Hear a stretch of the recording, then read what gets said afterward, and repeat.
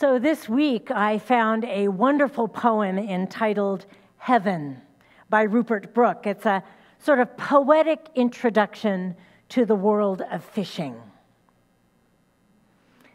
Fish fly replete in depth of June, dawdling away their watery noon, ponder deep wisdom, dark or clear, each secret fishy hope or fear. Fish say they have their stream and pond, but is there anything beyond? This life cannot be all, they swear, for how unpleasant if it were. One may not doubt that somehow good shall come of water and of mud. And sure the reverent eye must see a purpose in liquidity. We darkly know, by faith we cry, the future is not wholly dry. Mud unto mud, death eddies near.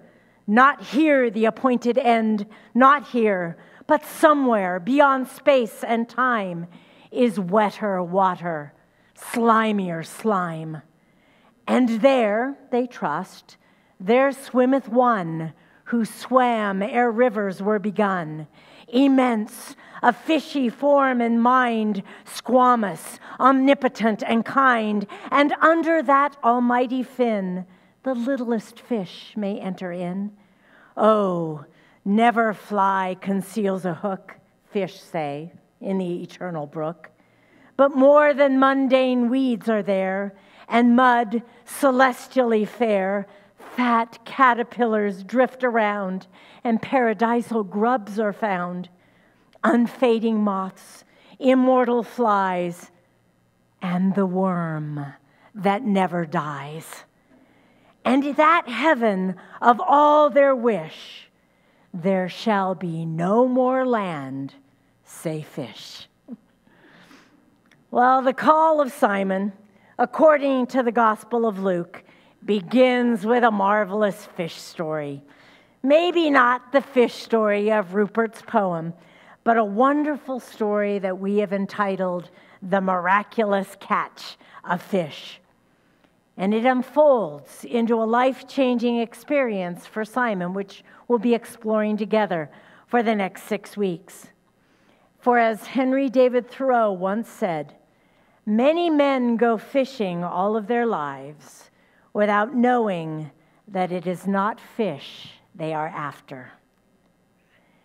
Well, fishing was a common trade on the Sea of Galilee or Lake Gennesaret or the Lake of Galilee. It's known by a wide variety of names in the New Testament, and fishing was the most common occupation for people residing in the small communities of Capernaum and Bethsaida, which were located just right on the lake shore. And living on the shores of Lake Galilee with its abundant supply of fish, people understood fishing perhaps more than they understood farming. So living on the shores of a fishing lake, the whole town, you may say, was into fishing. Now, this event at the Lake of Galilee provides a wonderful framework for Jesus to ask and address 2 really important discipleship questions. What does acting in faith mean? And what is the fruit of an act of faith? So Luke shares with us the following. At this Lake of Galilee, Jesus teaches the people from a boat belonging to Simon. And after his discourse, he says to Simon, "Put out into the deep and let out your nets for a catch." And as Matt shared with the children, Simon answers, "Master, we have toiled all night and have taken nothing." Simon, we might think, who had years of experience with fishing, faced a dilemma, sort of a challenge. I mean, what does he do with this instruction from Jesus? A carpenter gave an experienced fisherman a command that is totally at odds with his professional experience. I mean, during the night, there's a much greater prospect of a big catch. And if one did not catch anything during the night, the chances of a good catch during the day were even smaller. Moreover, Simon was dead tired after a night of fruitless work. On the other hand, he really admired Jesus. I mean, he had heard his impressive sermon in Capernaum. He'd been witness to the miraculous healing of his mother-in-law. I mean, that's a pretty neat thing. And other sick and possessed people. So I can only imagine that at that moment, Simon was sort of conflicted on the inside. On the one hand, he understood all about fishing, and he had thoughts and experience as a fisherman. And on the other hand, he had this affection and admiration for Jesus and the things that he had seen Jesus do. So for him, the instructions of this impressive man from Nazareth, himself not a fisherman, were totally unexpected. Simon had esteem for him. He addressed him as master. So what does Simon do? Well, he capitulates. But at your word, I will let down the nets. And so he did. Simon actually did an act of faith, which seen from a purely human point of view, contradicted his professional experience as a fisherman. He went along with it and was obedient to the word of God, and he didn't react to the Lord's invitation with words such as if or but, and magnanimously he put aside every excuse that came to his mind on the basis of his own thinking, his own feeling, and his own experience. It was sort of a conquest of self, which exceeded the natural limits of his person. Now, by following Jesus' instruction, we might say he acted supernaturally. And Simon proved at that very moment that he did not want to just remain an admirer of Jesus. He showed that he was also prepared to obey him with loving faith. He disregarded his own ego and refrained from doing only what he could understand. He made his own purely human truth subordinate to what he saw as God's will manifest through Jesus. So I would say that an act of faith consists in essence not of religious thoughts or feelings, but an act which exceeds and transcends human limitations and understanding. Now, religious feelings might accompany our life of faith, and religious thoughts and readings and contemplations may bring us closer to the world of faith. But to be able to get to know God step by step in all of God's majesty and glory, it's really necessary to act in faith. And so Simon says, but at your word, I will let down the nets. And then Luke tells us how such acts of faith are richly rewarded. And when they had done this, he writes, they enclosed a great shoal of fish, and as their nets were breaking, they beckoned to their partners in the other boats to come and help them. And they came and filled both the boats so that they began to sink. Are you seeing how big this really is? I mean, when the Lord does something, he doesn't do it halfway. Simon and the other fishermen could experience the joy and the astonishment which everyone has who is willing to step out and do acts of faith. All of their expectations had been exceeded. The nets started to break, and the boats almost sank under the load. And as the best teacher and exceptional knower of the human heart, Jesus knew how to best deal with these fishermen from Galilee. This overflowing net made an impression on Simon, for he was astonished, we read, and all that were with him at the catch of fish which they had taken. So we see Jesus expressing his divine power in a new way and an unexpected way to Simon. And despite the apparent senseless casting of the nets at the beginning of our story, Simon's act of faith is richly rewarded. Now, I don't know about you, but if that happened to me, I think that there'd probably be some sort of great expression of enthusiasm and admiration about what he sees as this miracle of Jesus.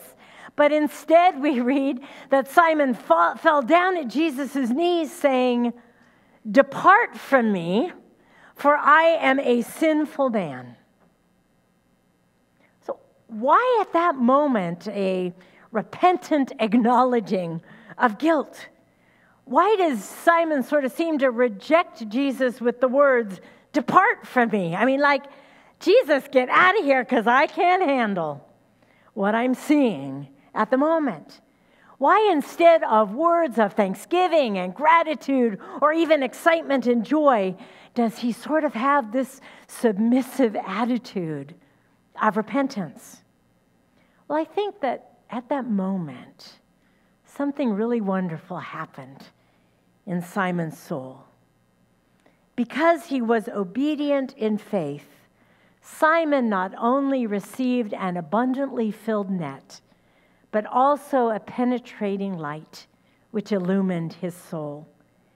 And while he and his companions struggled to pull the overflowing nets to shore, his heart was filled at one and the same time with the greatness not only of the catch of fish, but the greatness of Jesus, who became his beloved Lord, and also with a greater and keener knowledge of himself.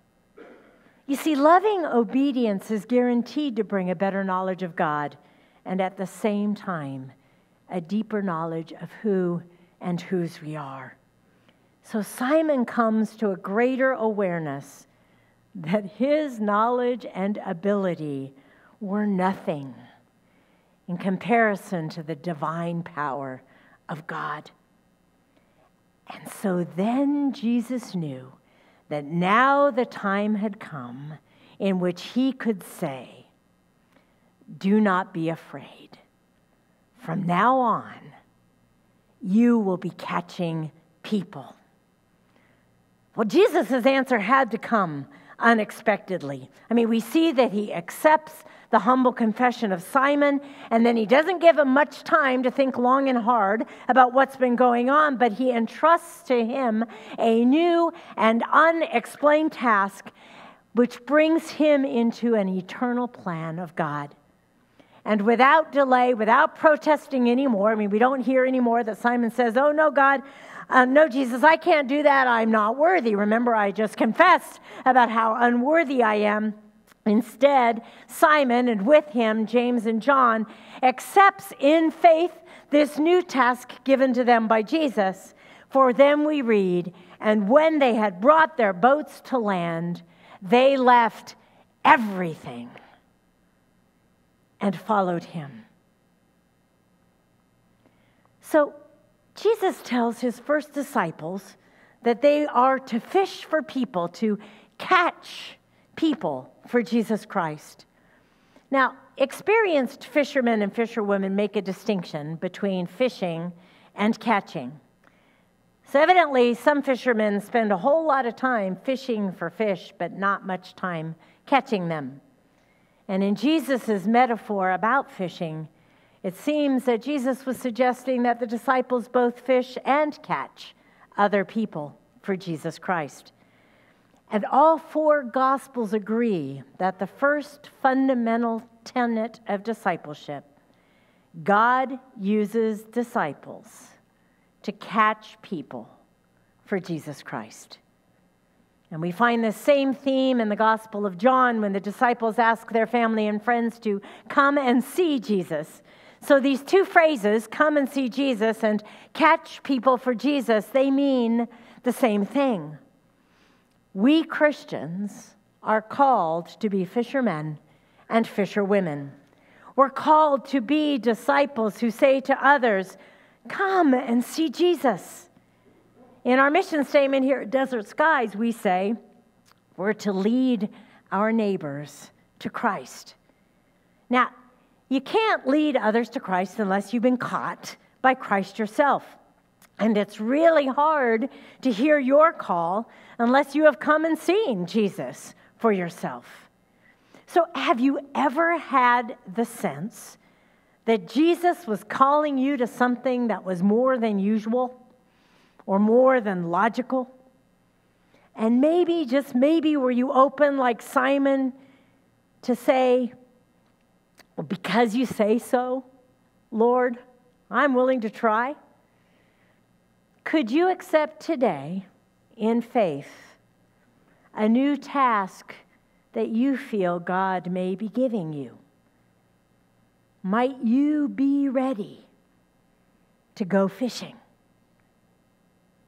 You see, every single one of us needs to speak to others out of our personal experience of having been caught by Jesus Christ, of having come and seen the goodness and greatness of the love of God in Jesus.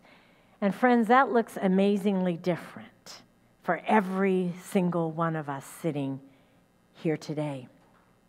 And we, the church, I think, often make some foolish mistakes. We talk about fishing, but we never get around to fishing. Or we ask people to come and see the programs and possibilities of our congregations rather than inviting people to come and see and know the presence and power and person of Jesus Christ. Friends, Jesus has come into the world to reveal God and to redeem the cosmos. But he's known to us only through the witness of those who have experienced him. And the call of the first disciples marks the beginning of a movement that culminates in the founding of the church. The church did not come into existence through a group of persons who wanted to start a good, even benevolent organization. From the Gospels, we learn that it had its beginning with Jesus, who called certain persons to follow him. And he created a community of disciples who heard him preach and teach, who saw him heal, and finally suffer, die, and be raised again on that first Easter. And the whole story of the church is actually reflected in this story itself. When Jesus calls, Simon is at first hesitant, and he thinks that what Jesus asks of him is both unnecessary and too demanding. Nevertheless, Simon responds, and he discovers that life has a surprise in store for him. And by doing what Jesus asks him to do, he experiences God. And so it is for us. God often becomes manifest in the ordinary, even seemingly unnecessary events of a person's life. Events which are nevertheless in accord with some purpose that might be or might not be known to us. And throughout history, the church has continued to exist and carry on its ministry in spite of the tenuous responses of its members. So this ancient image of a church as a fisherman's boat, tossed about on the sea, but sustained by the presence of the living Lord, is appropriate in every single age. The call of Simon is our call as well. Will we join Jesus at the lakeshore? Are we ready to go fishing? Amen.